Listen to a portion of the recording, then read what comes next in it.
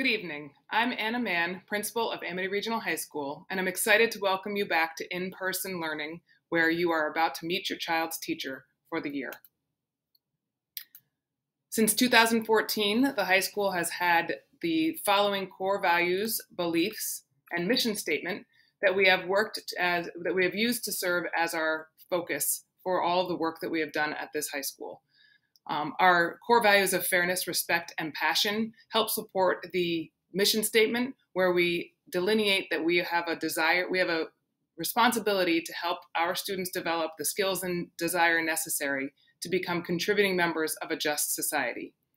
We work to report out on that progress through our learning expectations of academic, social, and civic. So this year, as we build back to full in-person learning, we have adopted the theme of #AmityUnited. We know that we're going to be working towards rebuilding as we have readjusted to full school days and lunch and navigating the programs both during and after school. That's going to help. We're going to have to continue to be flexible and adaptable as we work toward building back from the impacts of the pandemic. We also are fully and deeply committed to fostering an inclusive and positive environment, and we will do that through curricular and programmatic experiences for our students and for our faculty and staff, because we know that all of these things together are what create an excellent learning community. One of the large adjustments that we are making is in the piloting of our inter-district portrait of a graduate. So this K-12 portrait of a graduate demonstrates that this illustrates a self-aware citizen through a determined course of scholastic experiences who display the following characteristics of communicator, planner, problem solver, collaborator, and empathizer. The superintendent presented this portrait of a graduate at the September Board of Ed meeting on September 13th. So there are many members of the high school faculty and staff, but a few that you can use as people to turn to for help are the associate principals, who are broken up. Their assignments are broken up for students with last names based on alphabet. So Mr. Miguel Pickering works with students with last names A through F. Ms. Monica Cruiser works with students last names G through N. And Mr. Frank Beretta works with students last names O through Z. Our director of counseling is Ms. Jill LaPlante, and our high school pupil personnel coordinator is Ms. Jamie Guthrie. We also have a full host of school counselors, including a college and career counselor, 3 school psychologists, and support counselors, where we have 2 social workers and our student outreach counselor, all of whom are ready and able to assist students. Our classroom teachers are very responsive and are willing to discuss progress at any point. Our department chairs help us lead the curriculum and work as supporters for our classroom teachers.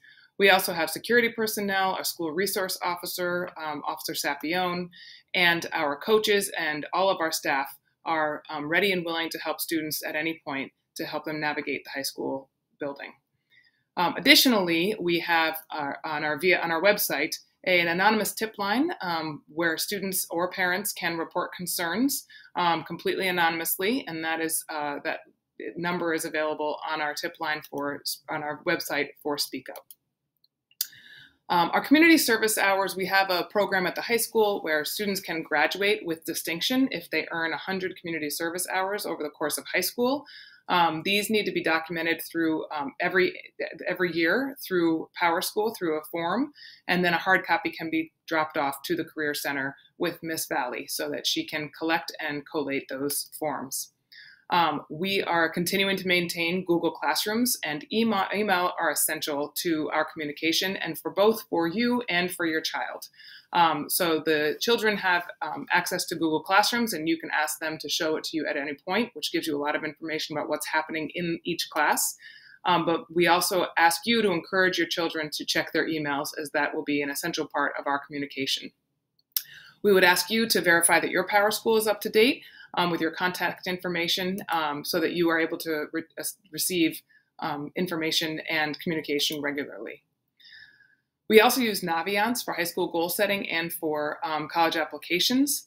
And as a reminder, all of our students in grades 9 through 12 will be earning one of their credits will be through their mastery-based diploma assessment credit, which is where the academic, social, and civic expectations come in, because half of that will be earned through their learning expectations over the first 3 years of high school, and the other half will be earned through an experiential learning program such as Senior Service Learning Project or Senior Interest Project.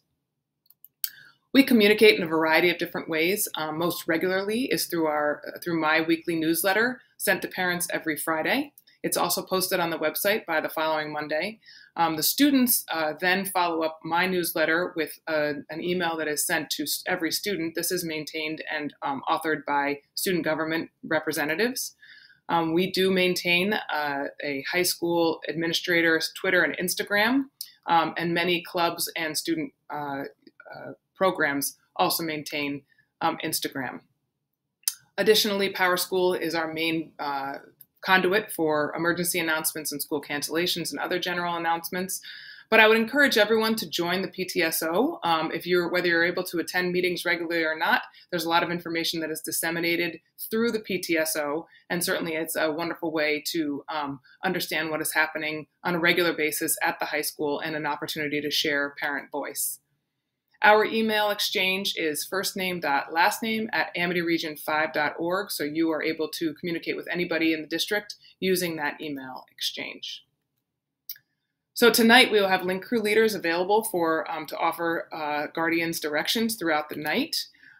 We ask that you bring with you a copy of your child's schedule. We will be following periods 1 through 6 on an A-day schedule and periods 7 and 8 on a B-day schedule. The program will begin at 6:30 and will conclude around 8:30. PTSO and the Booster Club will both be available for signups in the main hallway as you enter the building. The school bell will indicate the start and end time of classes tonight. There will be about 5 minutes to pass, which is about the same time as your children get to pass during the school day. As I said, the first bell will signify at 6:30, and then the first class will start at 6:35. Administrators will also be in the halls walking around to assist parents.